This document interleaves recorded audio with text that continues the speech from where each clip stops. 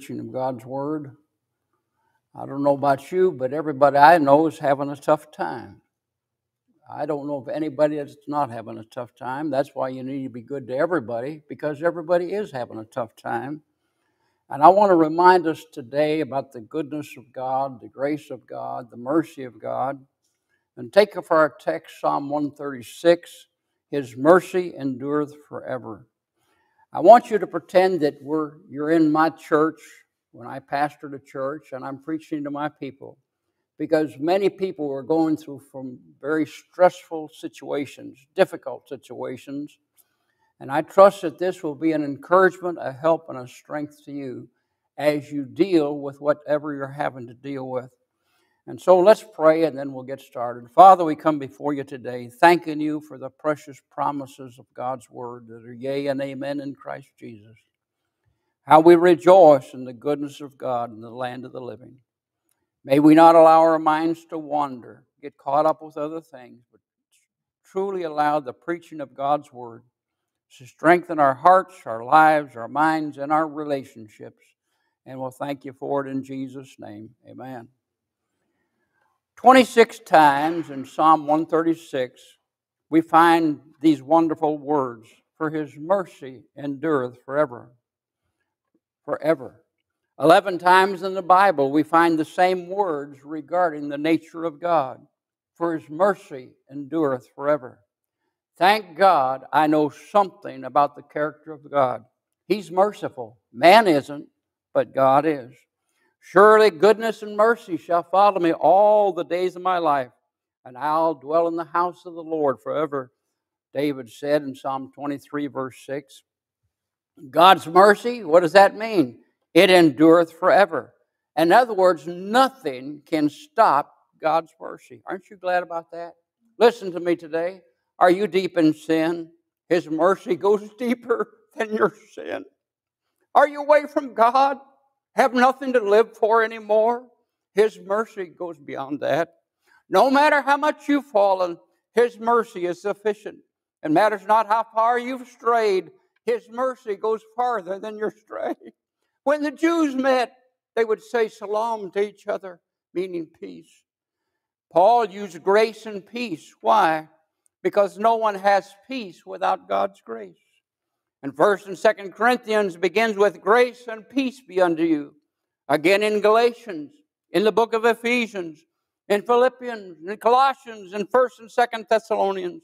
But in 1 Timothy, Paul says, grace, mercy, and peace be unto you. Romans, Corinthians, Galatians, Ephesians, Philippians, Colossians were written to churches. But Timothy was written to a preacher. May I just tell you that preachers need more mercy than anyone else. In 2 Timothy, Paul says, grace, mercy, and peace be unto you.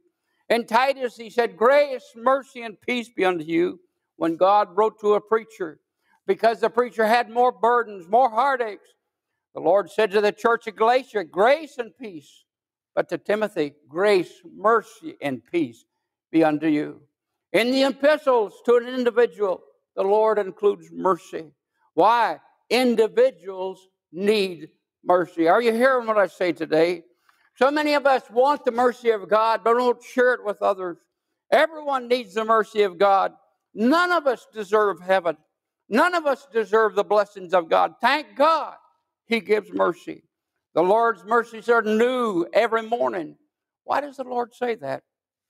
Why didn't He say the Lord's mercies are new every evening? At the end of a bad day, we need mercy. We need mercy after we've shown impatience, after we've lost our temper, after we said what we shouldn't have said, or you fill in the blank. Most of us need mercy at the end of the day. We have to look up and confess, Lord, I didn't mean to do that. I didn't mean to say that. Please forgive me. Help me not to repeat that mistake again tomorrow. And after He has forgiven us, we could say His mercies are new every evening. Why did God say every morning? Because we need mercy even while we're sleeping. We need mercy each morning. Why? You say, have you ever dreamed about getting back at someone? Or doing something you knew you shouldn't? Have you dreamed of punching someone out because they gave you fits? We're even wicked in our sleep. How many times I've awoke from a dream and thankful it was a dream. And asked the Lord to help me and forgive me. I made it a practice every time somebody talked bad about the preacher or did talk bad about the church or did different things, I'd drive by their house and I'd stop in front of their house and I'd pray for that family and say, God, forgive them. God, help them. Don't let me harbor bitterness or anger in my heart. Oh, how many times have I asked the Lord to give me soundness of mind and obedience of heart and believe Him and practice forgiveness. Help me to be a blessing instead of being a devil. Even while we're asleep, we need God's mercy. And since we're sinners every morning, every evening, the Bible says thy mercies are new every morning. In Psalm 19, the psalmist said, cleanse thou me from secret faults. Our secret faults, those faults that others don't know about, that might be it. But I'm tending to think it may be faults that I could do if I would do them that I don't know about yet. And God, protect me. Don't let me do that stupid thing or think that stupid thought or be with that stupid. Well, God, don't let me have unholy motives or tainted purposes, things I should not do, the things I leave undone that I should do. That's why I think Jeremiah, the writer of Lamentations, said the Lord's mercies are new every morning. Great is thy faithfulness. In 2 Chronicles 5:13, Solomon finished building the temple. It's time to dedicate it. The Ark of the Covenant's brought in. The singers start singing. The instruments begin to play. The king stands to pray. He says, his mercy endureth forever. God blessed them by giving us Shekinah glory in the Holy of Holies. It was so bright that the priests couldn't minister, and they said his mercy endureth forever. I think of my years pastoring, 35 years, how good God was. Oh, we had our trials, we had our tribulation, we had our troubles, but God blessed us more than we deserved. Every one of us ought to stand up and say, praise God, his mercy endureth forever. When people want a blessing, they'd come to our church because they knew they'd get the truth there. I say, praise God and hallelujah. I had a lady, good Christian lady, but she went to a liberal church. And she finally convinced her to come visit one time. And as she was walking out, she said, preacher, that wasn't what I wanted to hear, but that's what I needed to hear. And I said, thank God, his mercy endureth forever. The Philistines, they took the Ark of the Covenant and went from town to town and had all kind of problems. And finally, the Ark of the Covenant gets back, and David finally is able to bring it back to the city of Jerusalem. And David's out there dancing around it. And his wife, Michael, looked down and said, well, ain't you something? You're an embarrassment to society. Yeah, you're acting like trashy folks. What a disgrace for the king to make a fool of himself. And David shouted, his mercy endureth forever. And Ezra 3:1, we find his mercy endureth forever. The temple was destroyed, the walls leveled, the homes destroyed, the temple ruined. Israelites led away into captivity in Babylon.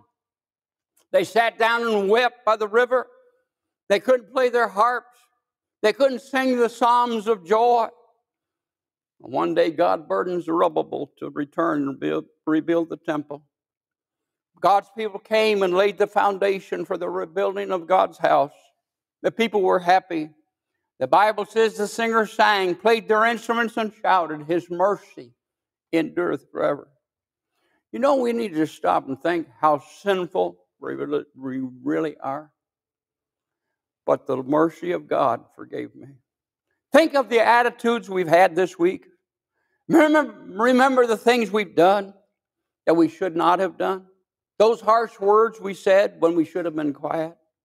We're guilty of envy, covetousness, jealousy, impatience, anger. And yet the dear Lord looks down from heaven. His mercy endureth forever. In Psalm 106, verse 1, his mercy endureth forever. In Psalm 107, verse 1, his mercy endureth forever.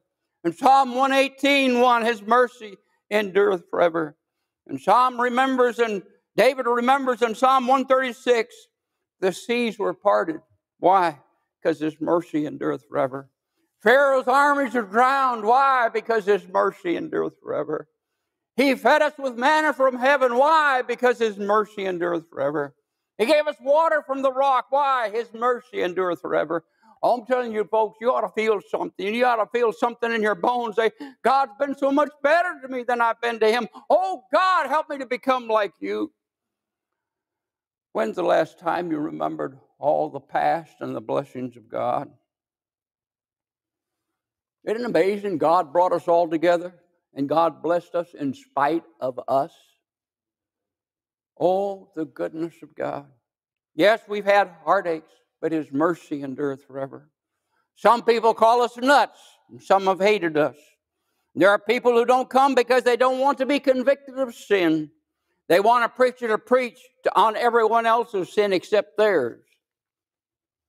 But I want to thank God that while I pastored, our church was a sermon. Our buildings spake out against unrighteousness and sin.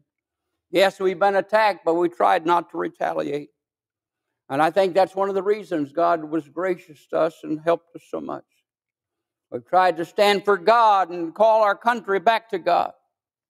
And I'm saying if there's a people that ought to thank God, it's God's people ought to look up and say, God, I just want to thank you. Don't be like the Pharisee. Went up to the temple to pray. I thank God I like so-and-so. You know, some of you are too good to get saved. You think you can impress God with your gift. Well, I did this, and I did that, and you owe it to me, God. God don't owe you a cotton-picking thing. The next breath you have is a gift from God. You listen to me and listen to me well. You don't receive Christ, repent of your sin, and turn to Jesus Christ. You're going to bust hell wide open. You're going to spend eternity with a sucker that lied to you and deceived you. God puts up with people with us. God uses people like us. God forgives people like us. God loves people like us. Why? His mercy endureth forever. Do you know what? That God will be merciful to you as long as you live? When you young people get old, the mercy of the Lord will still endure. When middle-aged people hit their senior years, the mercy of the Lord will still endure. In our senior years, I'm there. I was just a young person a couple of years ago. I can't believe next month I'm going to be 83. Lord have mercy. How'd that happen? But when most of life is over and we wonder about death, what's it like? The mercy of the Lord will be there and still endure. The mercy of the Lord will be there when you go through the valley of the shadow of death. When somebody sits beside your bed waiting for you to take your last breath. My mother-in-law, she laid in her bed. That last week, she was laying there, and she'd be like this, looking up into heaven and smiling and doing this. I can't tell you how many hours each day in her last week. We have a picture on our wall. My mother-in-law. Not many people can say this, but my mother-in-law, we never had the first disagreement. Never had the first cross word. In fact, my wife got upset with me one time, and she's going to leave and take the baby and go home. She called her mama, and her mama said, "You don't come home without Butch." Yeah, hey, she said, "No, you don't come home without him." Well, my mother-in-law loved me. She knew I loved her daughter. But we wasn't having no little rug rat take over and run the house. We're not having inmates run the institution. That baby was about a year old and had mama wrapped around her little finger. Wah, wah. I finally told her, wife, "You go to bed." I said, "Daddy's taking over." And that put that baby down there. I mean, the baby was dry. Baby been fed. Goo, goo, goo, goo, goo, goo. What's wrong? She looked up and said, "Nobody's ever spoke to me like this before. My mommy." And we went on for an hour. I didn't know a 1-year-old had that much endurance. Done wore me out twice. But I said that I'll be hanged if you're going to win this one. Yeah. You check with them. I mean, they all turned out terrible. All love the Lord, doing good. They had a terrible childhood. It was just abusive. I mean, just terrible. I know. Some of you take your glycerin tablet. You're about to have a heart attack right now. God bless you. But you don't know anything about Bible discipline, do you? Oh, yeah. I thought about different ones in our church as they passed away. One man that helped build the Morganza Spillway Bridge. He was in my church. Brother John Woodington. But he died like a prince with dignity and honor. Another man died wanting God's will to be done, and so many others. Can you say today, for me to live as Christ and to die as gain? When you come to the shadow of death, His mercy endureth forever. When cancer eats up the body, as it has for some people, His mercy endureth forever. When you cross this chilly Jordan and go into the presence of our Lord, His mercy endureth forever. When we see Him, praise God, His mercy endureth forever. When we rise to meet Him in the air, His mercy endureth forever. When we come back to earth with Him, His mercy endureth forever. When we walk the streets of gold and glory, His mercy endureth forever. I'm trying to tell you, no matter what happens to you in this life or the next, God's mercy endureth forever. Hallelujah, glory to God. Now, for some, it may be the squealing of brakes on the highway. Maybe laying alongside the highway. Maybe death. Maybe a loved one taken. Maybe a wheelchair is waiting for you.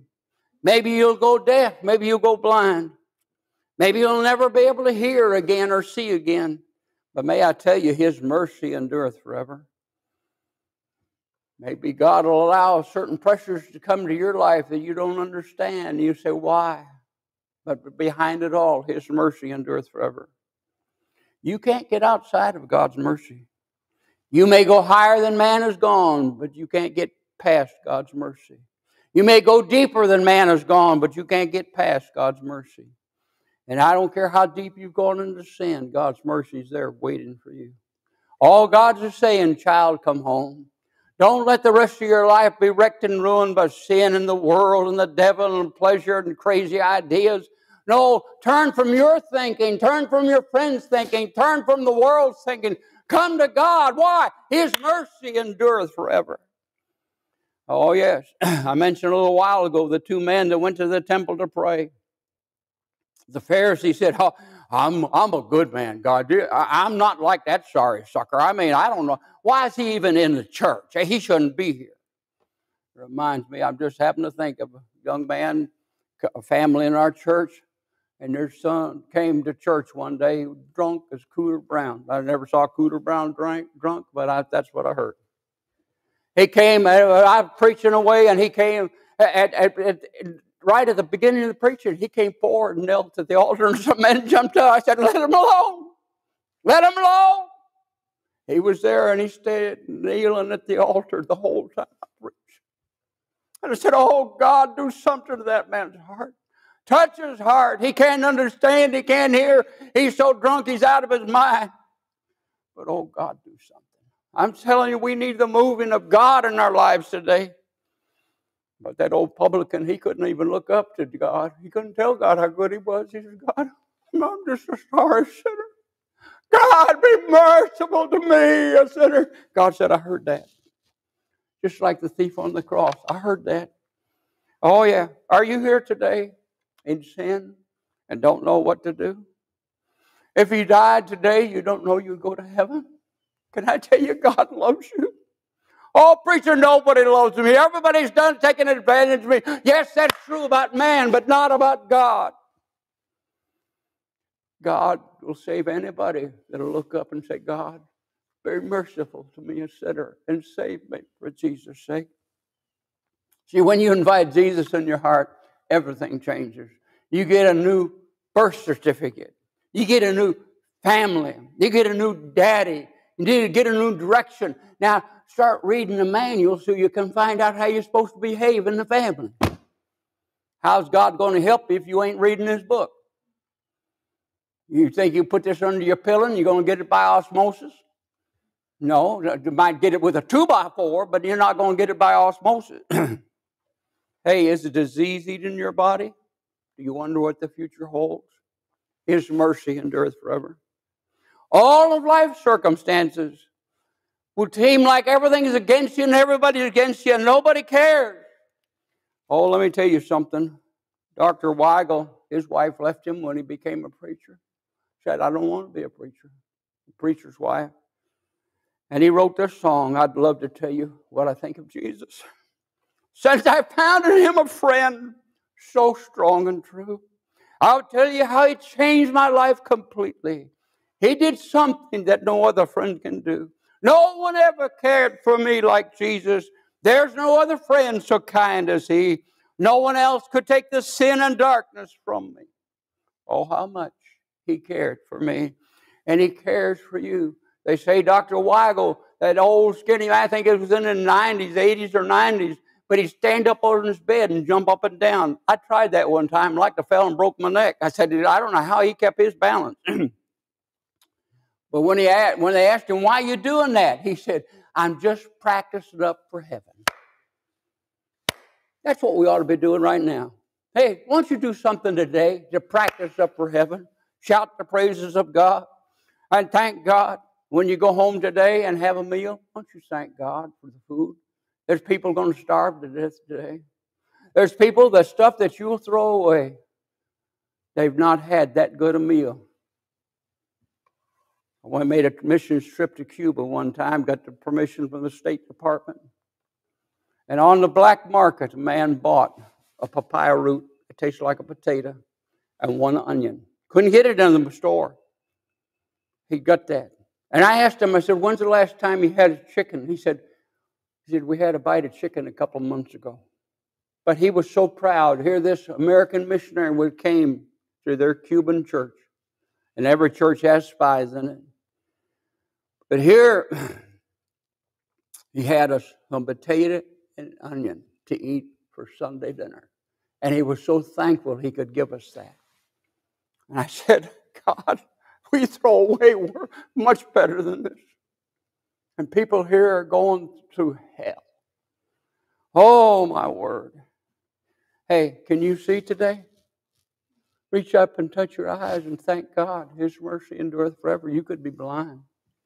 Can you hear today? You could be deaf. I preached here about 3 years ago and lost my voice and couldn't speak for 6 months. That's the only time in our marriage my wife had 6 months of happiness. Now, I really wondered if I would ever speak again. Can't sing anymore. Couldn't sing that much before, but can't sing a note now. But couldn't talk at all. And then when they replaced the valve in my heart, that extra blood flow, extra circulation, I was able to say a couple words. And now I'm able to preach a little bit here and there. Thank God. His mercy endureth forever. Your life may be a rolling wheelchair, but if you can walk, do you ever thank God that you can take a step and go where you want to go without assistance and help? Hey, say it with me. Before we close, say it with me. His mercy endureth forever. Say it. His mercy endureth forever. Oh, yes, praise God. Well, you say, well, this shouldn't have happened to me. Did you expect the devil to play fair? You expect the devil to play by the rules? You really think something good to happen to you when you're living in the devil's world? Wake up! Of course the devil promised God, I'm going to take that sucker out. That's why there ought to be something rise up in you and get up in you. And if the devil hits you, get up and smile and let that sucker know, hey, I can take a punch and I'm going to give you one. How? You want to get revenge on the devil? I'll tell you how. By doing right. By serving God. You'll drive the devil nuts. And I'd like to add to his dementia, his craziness. You just do right. Tell the stars fall, do right. Every one of us live in the center of God's mercy. Did you hear what I said? I said every one of us live in the center of God's mercy. Not everyone understands that or enjoys that position. I want to thank God today. He's been much better to me than I deserve. And he's been much better to me than I've been to him. And he keeps showing his mercy to me day after day. Now, how about you being like God today and showing it to someone else? Don't be like the Pharisee. Well, I ain't like so-and-so. You ought to thank God, but for the grace of God, you could be. And you could be going through a whole lot worse than what they're going through. You better thank God for how good you've got it. You better thank God for His amazing grace and His amazing mercy and His amazing love. And say, oh God, I'm the only Jesus they're going to see. May they not see somebody that's like the devil, but may I at least be like the moon, reflect some of the glory of God. Father, we come before you today, thanking you that your mercy endures forever. Oh, how unworthy we are. How unloving we are. How unkind we are. May we be what we ought to be. That truly people might see in us Christ in you, the hope of glory. Bless the remainder of this day and pray that that one that's nearest hell would realize that there is a God in heaven that loves them so much He gave His only begotten Son just for them. And may they turn to Christ before it's eternally too late. May we not be too good for God, but may we say, oh God, be merciful to me, a sinner, and save me for Jesus' sake. For it's in Jesus' name we pray. Amen. God bless you and have a